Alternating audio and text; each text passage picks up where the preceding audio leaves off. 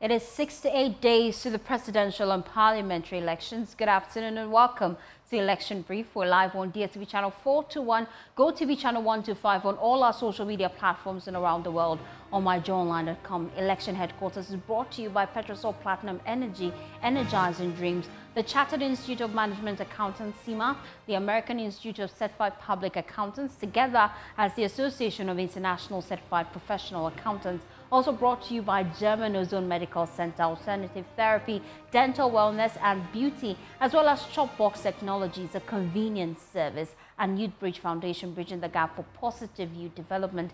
My name is Faustina Safo. Please stay for details.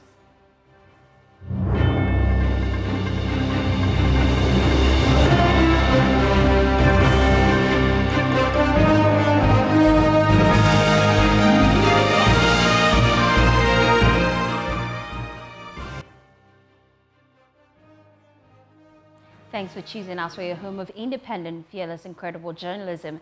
The National Democratic Congress has launched its Women's Manifesto in the NPP's backyard, Kumasi, where the party has been outlining its vision for the empowerment and development of women in the country. The manifesto, which is a key component of the NDC's overall election campaign, promises to address the various challenges faced by women in Ghana, including limited access to education, health care and economic opportunities. We will delve deeper into what is contained in that document. But first, let's listen to the NDC's women organizer, Dr. Hannah Louisa Issue. She touched on key issues regarding the policies in the Women's Manifesto. In the past, women in numerous communities proudly earned a living through agriculture, trade, industries, academia, and many more to support their families. Women were not just tolerated, their views were sought after. Yet, our voices have been stifled under this NPP government. Women's empowerment has become a joke under this NPP government. How does a government justify sanitary pads as a luxury goods, adding period poverty to an already disproportionately, multidimensionally poor demography, when the same Harvard University, whose diplomas they flaunt around, ceaselessly, strongly advocates for free sanitary pads to end period poverty. Furthermore, the sanctity that our collective traditional values accord to motherhood is defiled as a pregnant woman was arrested in a Rambo-style operation by this Nana Addo Dankwa Bawumia government. Her crime was that she protested the government's deafening silence and complicity in the ongoing Galamsey menace. She wanted nothing more than a Ghana where she and all women like you and I will give birth to babies without deformities and access to clean water. As a national women's organizer of the NDC, I resolutely believe that the disaster of the Akufo-Addo Bawumia government, those of us who seek to restore Ghana to her glory, must be decisive and sincere. Well, my colleague Nana Wachi Adam joins us live from KNUST Great Hall, where the former president, John Dramani Mahama, and Professor Jane Nana Opoku-Agyeman addressed the media. Let's cross over live to him. Sure, a 50-50 representation when it comes to his government. And I also have the Member of Parliament for the Asawase constituency here with me. Let's get to engage with the Member of Parliament for the Asawase constituency, the Honorable Muntaka Mubarak. Honorable, today we've heard from the former President John Mahama. He has laid out his vision for the Ghanaian women. You have been a part of the NDC's activities, in fact, the previous government. How do we then trust the NDC to deliver on its promises for women this time around? Why can't we trust us? I mean, our track record is there to show. You all know that every government, you start and then you pick it up. And if you agree with me, that most of the promises that were made prior to 2016, you saw us executing them very seriously. I mean, the E-block, building hospitals, we started most of them. And as all of us know, you cannot use only 4 years to finish most of those things. So a lot of the things that we started is just a continuation of it. And I can bet you most of the things that is essentially the same for the women. Are you telling me that we are, even with all the challenges that we have today, are you telling me that we cannot find $20 million to establish a women's bank? I mean, look at the wastage that is going on. Even the vehicles that we buy from the presidency alone, we can generate $20 million that can be used to create the women's bank. Are you saying that building what do you call it, a pediatric hospital is not possible? Look at the what do you call it, University of Ghana Medical Center. We built it, and that's 600. That's about what do you call 650 bed hospital. Now we are talking about 500. So we built 650. Why can't we do 500? I mean, if you are talking about what do you call it, support for the hijab, making sure that everybody is able to manifest its religion. You remember, it's one of the presidents that sat in the State of the Nation. Go and check 2013, 2014 State of the Nation. He said it. That look, let's allow ourselves, everybody. You saw the Rastafarian in Achimota when he went to court. The court said that no, he was right to keep his Rasta. And now he's kept his Rasta. He's among the best students that came out of Achimota. And now he's in Harvard. So those things do not change. All the things that His Excellency has said about women, tell me which one is not possible. Is it the free pad? If we can provide tissue paper in almost every washroom, why can't we provide same sanitary pad in every washroom? So that any woman who enters any washroom can just pick a pad when she's in that time of the period. Why should they fail to be able to go to school because there's no pad? It is something that is doable. If you look at the what do you call Ejumawura that we are saying, come to Aswanse and see. We are already doing this since 15, where you've been to most of our programs, where you see that we send them for training. After training, we give them those equipment. Even if a small constituency like Aswanse, we're able to do it. You are saying that the government cannot do it. These are things that we have tested, and we are capable of doing them in a very easy way. So we want the women in Ghana to trust His Excellency John Dramani Mahama, not because he's saying that he will do. Look at what he was able to do. Look at the markets that he was talking about. When you come to the Kumasi city, most of the markets that we have, the biggest, Kedetia, we built it. Go to Tafo, we built it. Aswanse, we built. Atonsu, we built. Look at the hospitals, even in Kumasi. Mensha Hospital, we expanded it. Go and look at Sewa. Look at the military hospital in Kumasi. We have a lot of, the AM has a lot of track record to show. So for you to trust that anything that he says is capable of doing it. But people are saying that you're saying we are bankrupt, the country is suffering, we do not have money. How then do you promise 20 million for Women's Bank, building new markets, and even to the extent of building hospitals with hostels for women when they are going to see their children? You simply ask yourself, how much are these things going to cost? You and I know that yes, the government is restructuring our debts and obviously crowding the market for loans, especially non-concessional loans. But even today, we continue to have concessional loans. When Parliament was called for the emergency, you saw the 250 million. It's a concessional loan. If you get 2 of that, are you telling me you cannot build some of these things? Because if you are getting 250 million concessional loan, you can take 20 million to start a Women's Bank. I mean, there will always be concessional loan from the World Bank and IMF. When you show goodwill and show that you are using the state resources judiciously, that is when others will come and invest. And most of these things, also remember, you can partner the private sector to do it. Also remember that. You can partner most of the roads that we are talking about, most of the infrastructure that we are talking about. You can partner the private sector and do it in a very effective way. And we have so many examples of government partnership in some of these social intervention programs that have worked. So believe me, Ghana, yes, we have challenges with resources. I can bet you if we can take off all the waste, and one of it he said, he will do only 60 ministers. Let's hold him to it. He will do 60 ministers. If he keeps to doing 60 ministers, I can bet you the extra, the amount of money that we are going to save, if we keep a lean government. He said he's going to fight corruption within and without.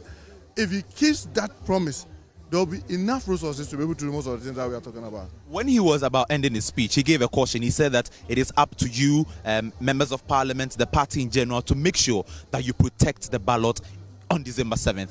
Are you promising to protect the ballot in the Aswanse constituency? If you followed everywhere I've been, yesterday I was in Wenchi, I was in, what do you call it, Tafo. Almost everywhere we go, I keep telling our people, our best bet is to protect the last ballot paper. And the last ballot paper, how do we keep the ballot paper?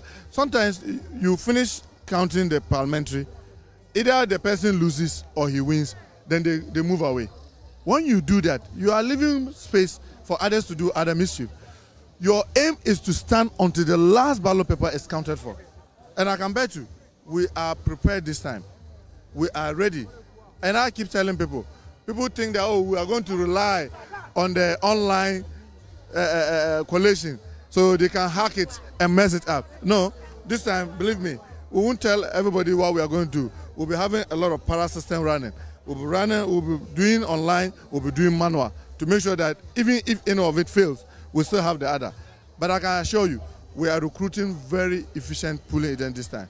And if I can tell you that the party has started recruiting agents 3 months ago, and they are going through a series of training, it tells you our readiness. We are ready, we've learned from our lessons, and we are very hopeful that our strategy to protect the last ballot, once Ghanaians vote for us, they should be rest assured. I know many people who go to play and they tell, even yesterday in Wenchi, one of the elders was saying, you people, are you sure you can protect the vote that will provide you? We are assuring them, trust us. We have learned our lesson. We will make sure that every single vote counts and it will be counted. Before I let you go, are you retaining the Asawase seat after 20 years? By the grace of God. By the grace of God. Or do you have a doubt? You came around. When you see the euphoria, do you have doubt? I believe that, I've been honored, and I always thank Allah for that, that the people of Asawase continue to trust me, and I can bet you, by the grace of God. I defy logic. When in my 5th term, people expect my vote to come down, yet I had the highest vote since I ever contested. I'm very optimistic, by the grace of God. History will repeat itself, inshallah. Thank you very much. And that is the Member of Parliament for the Asawase constituency, the Honorable Muntaka Mubarak. He has made mention or made emphasis on the things that the NDC intends to do when voted into power for the Ghanaian women. We delve into how the NDC will possibly make way or make money to support all these initiatives, and he has also said enough. He also came back, or we came back, to retaining the Asawase seat. He has made mention of the fact that he's going to make sure that he retains the seat after 20 years. By his words, the NDC would make sure that the last ballot is counted and that they are going to protect every single ballot. These are the words of the former minority chief whip, that is the Honorable Muntaka Mubarak, and also the Member of Parliament for the Asawase constituency. What happened today here in Kumasi is the launch of the NDC's Women's Manifesto by the party's flag bearer, former President John Dramani Mahama, and its running mates, Professor J. Nana Opoku Ajima. The party has made mention or highlighted what it intends to do when it comes to power in 2025, January 7th. Over to you. Thank you, Nana Bwashiadin, for bringing us that. Well, residents of Dungu, a suburb of Tamale in the Tamale South constituency, have heaped praises on the NPP parliamentary candidate Musa Hussaini and the flag bearer of the NPP, Dr. Mahmoud Bawumia, for reshaping a major road that connects the community to other parts of the area. The residents said the deplorable nature of the road used to be a nightmare to motorists, especially during the rainy season. There's more in this report. Shaping of the major road in the Dungu electoral area comes as a relief to the people, considering how deplorable the road used to be. The Dungu road links several communities, including the University for Development Studies, to the regional capital. But the bad nature of the road makes it difficult for commuters to use. Speaking to Joy News, a resident of Dungu, Rabia Isa, said the road was so terrible it affected pregnant women who plowed the road. The terrible nature of the road made it so difficult for motorists to ply. Most pregnant women were unable to visit the hospital for antenatal care, but now we are happy. After the reshaping of the road, we are able to use it. We are grateful to Honorable Fuzi and Dr. Bawumia.